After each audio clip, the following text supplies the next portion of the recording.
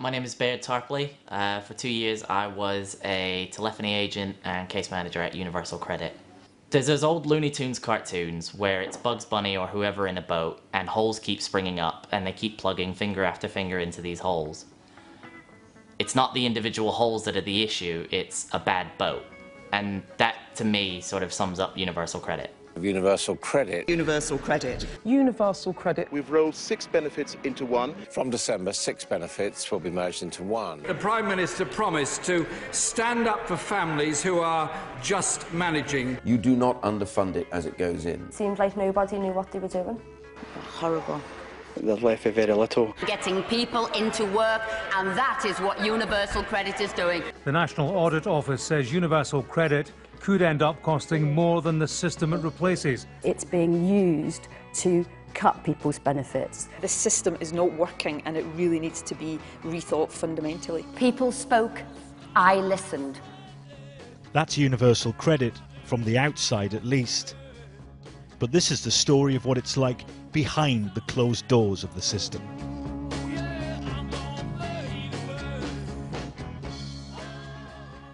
When you apply for Universal Credit, there's 3 sort of steps that you have to go through. Universal Credit, when you make a claim, you're eligible for a new claim advance within the first month. There's different things you can do on the journal. It's where people will upload evidence, it's where we post them letters. Baird Tarpley spent 2 years working inside Universal Credit. He has an encyclopedic knowledge of the system, its processes, how claims work, how people get paid, the winners and the losers, the good and the bad. This is the first time any Universal Credit agent has spoken openly on camera, and his assessment is damning. I think certainly from a frontline position, I wasn't particularly confident that Universal Credit was meeting that goal of helping people in work and making them better off based on their circumstances. From this call centre in Grimsby, Bayard says changes to the system occurred daily, but not necessarily for the benefit of the claimant. It was things like making it easier for us to process things, or making it easier for us to end a call sooner, or changing who does what job so that we can quickly get through things. There didn't seem to be a lot of changes that were specifically there to support claimants with particular problems that were being raised. So it was all about getting them off the phone as quickly as possible? So there's something called the deflection script, which is within your booth you have a piece of paper that explains what to do when someone calls in, and the first thing you do is ask them what their call is about, and based on that you would tell them to do it online, write a message to their case manager in their journal, make the change themselves, and you would explain all of that. Even if it's something that you could do quite quickly over the phone, even if they've been waiting on hold for an hour and 15 minutes, you were encouraged to do everything in your power to get them to hang up the phone and do that online. This is exactly how Universal Credit is meant to work, online. To make it simpler, cheaper to run, claimants have to do a lot for themselves with very little help. The problem is, in 2015, the Treasury cut a major element out of Universal Credit. Within Universal Credit, as with tax credits, there's an amount of money that you get to earn before your tax credits start being reduced. So it's similar to the personal allowance for tax. One of the big cuts that was made in the budget was that work allowance, as it's called, was removed completely for some people and was massively reduced for other people. And what that means is that for a lot of working families, particularly, as soon as they move on to Universal Credit, they will be worse off. In-work poverty is already a massive problem for millions. New figures from the Joseph Rowntree Foundation show that 4 million workers are now locked in poverty. That's a rise of 500,000 in the last 5 years. That's the highest rate in 20 years. And this is crucial. While employment is rising, the number of workers in poverty is rising at a faster rate. This is the opportunity for the Chancellor to put that money back into Universal Credit and show that he wants to give that living standards boost to 10 million parents and children who really need to see a benefit from the government. This is Mansfield in Nottinghamshire. Once supported by the coal industry, is now struggling with the lack of it. 28% of children here live in poverty. Universal Credit rolled into town last month. It's just hard, especially when you're on your own. You know, you're trying to balance everything that's already hard anyway. It's a struggle. Sam Fradgley is a working single mum. What she earns doesn't cover what she needs to live, and she's worried that universal credit could make her worse off. It made me feel like I was failing, even though I was trying my best. Living day to day like this, do you think that's acceptable in 21st century? No, it shouldn't be at all. There should be nobody like us. Nobody's struggling this day and age. And you couldn't have predicted what was about to happen? No, not at all. No. A few months ago, Sam had to suddenly quit work and go off sick.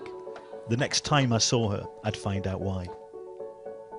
Universal credit is calculated on a monthly basis. It's done based on what they call an assessment period, which for everybody is slightly different, but it's always a 1 month period based on when you made your claim, what date you made your claim on.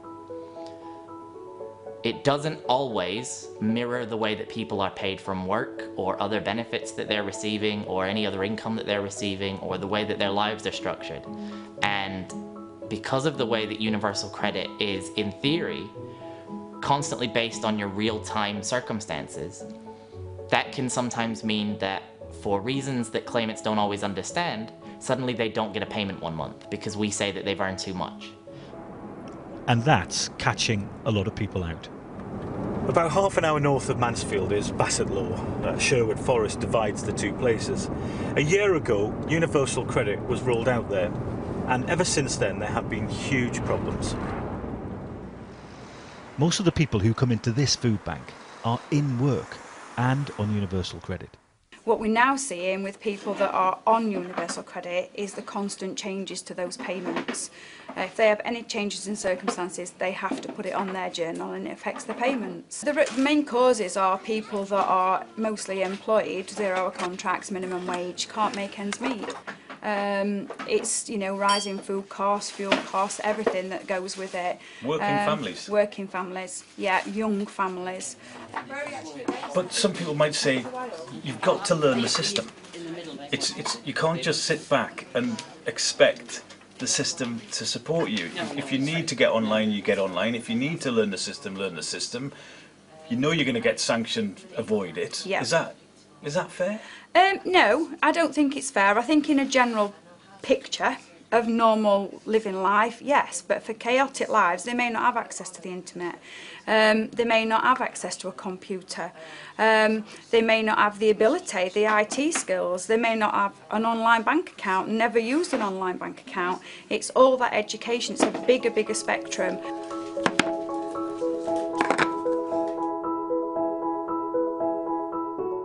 As an agent, you would receive calls from people who were in a vulnerable situation, who were at wit's end trying to figure out what was happening with their payments, people who had gotten conflicting answers, and that would be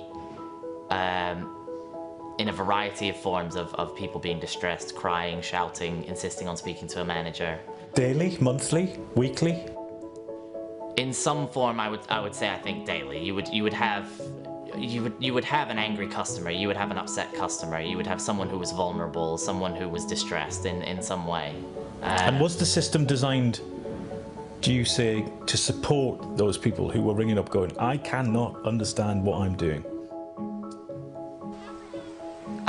I don't think enough was done to support people who were in those positions. He was a single parent. He raised me and my sister on his own. That's how the whole benefits system started for him. Brian Bailey was born with a foot deformity. In May, he was told he would lose his disability benefit and move on to universal credit. He was suffering panic attacks. He didn't want to go to his appointments. He was crying. He was worried about money. He was worried about losing his flat. It was very rare he could get through to actually speak to a human being. On July the 17th, on the day he was due to attend an appointment with the Universal Credit manager, Brian locked himself in his house, went up to his bedroom and took his own life. He was 59. I know it's hard to say for sure, but do you think that the struggles he had with Universal Credit contributed to what he did? He was under a lot of pressure from the benefits agency. He was getting constant letters, constant text messages, check your journal, the appointments, having to go in, having to see the work coach. He was just getting fed up. He just said it was like a merry-go-round that he couldn't get off. towards the end of my time there were stand-up meetings, which were once a day, and there were team meetings, which were once a week. And those would tend to be when your manager would reveal there was going to be a change. Either people were moving teams, or you were going to change jobs slightly, or we were going to start doing this and stop doing that. Say this when you're speaking to claimants, don't say this when you're speaking to claimants. And that could change day to day, week to week, month to month. So a rapidly changing environment that you have to work in, understand, and communicate to claimants. Yes, it was constantly changing, and it was very difficult to stay on top of that as an agent, never mind also having to communicate that to people claiming.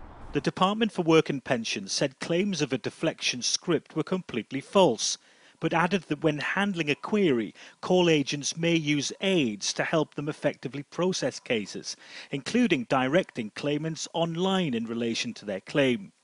A DWP spokesperson said, "We take the training of our call handling staff extremely seriously to ensure they are prepared to handle a range of inquiries regardless of how long they might take. There is no policy to get callers off the phones."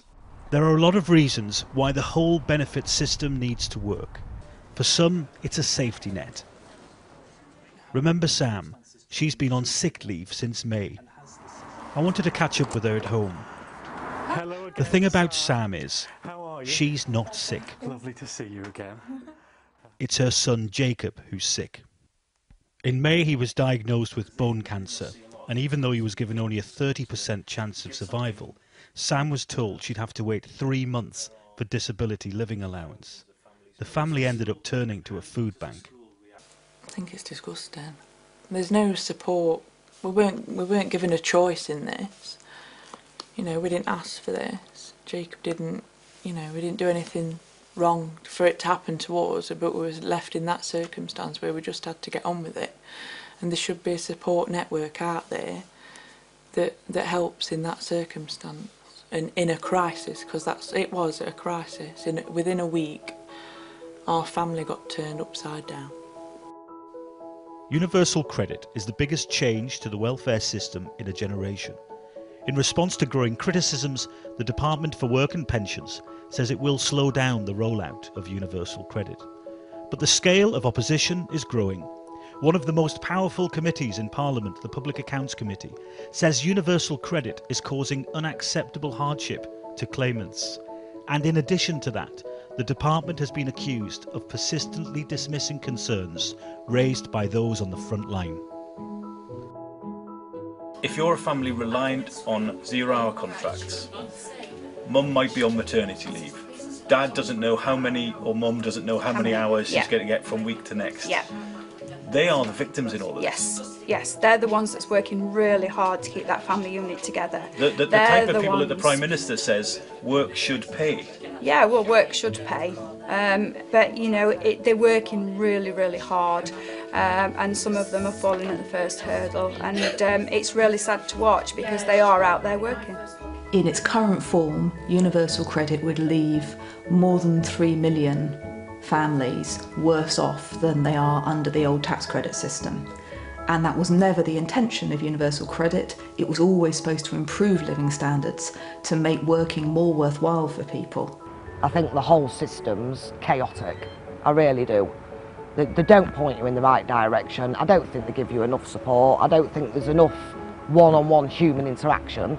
There's those old Looney Tunes cartoons where it's Bugs Bunny or whoever in a boat, and holes keep springing up and they keep plugging finger after finger into these holes. It's not the individual holes that are the issue, it's a bad boat. And that, to me, sort of sums up universal credit.